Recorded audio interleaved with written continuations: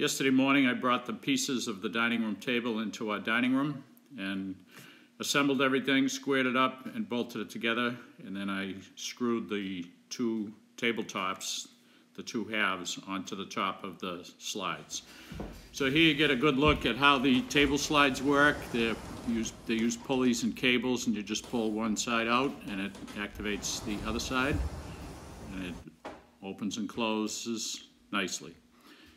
A side shot here of how I put a stationary apron in the middle to help hide the table slide, and then I added a smaller piece of apron that was screwed underneath the tabletop that moves along with the top to help hide the slides.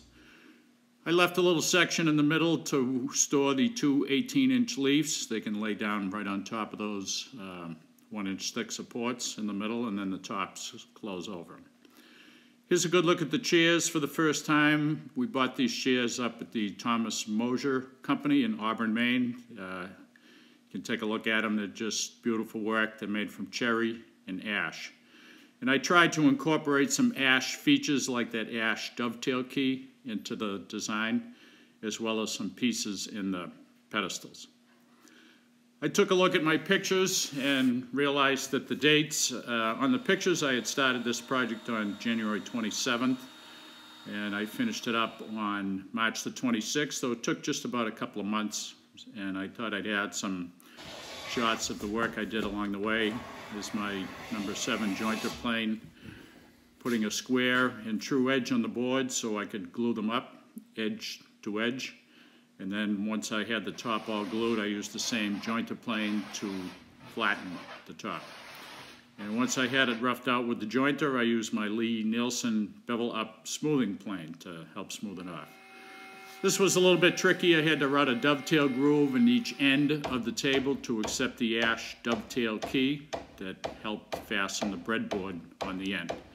And just a detail here of what the ash key looks like before I came along with my track saw and made a slice down each side and trimmed it up. That ash dovetail key was a fair amount of work, but I really like the way it looks on the table.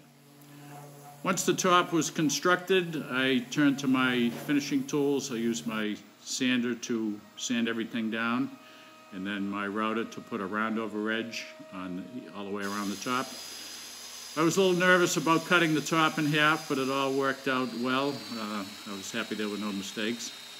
Used my domino cutter to construct a couple elements of the table. This shot is cutting some dominoes to hold the aprons on the tables, the aprons that hide the slides. And this is just installing some furniture nuts to make the table so I can knock it down and move it easily. For the finish, I use an Osmo product called Poly X. It's derived from vegetable oils and natural waxes, and it takes a fair amount of energy to rub on. I used a application pad to rub it on, and it seemed to work out well. It made a nice finish.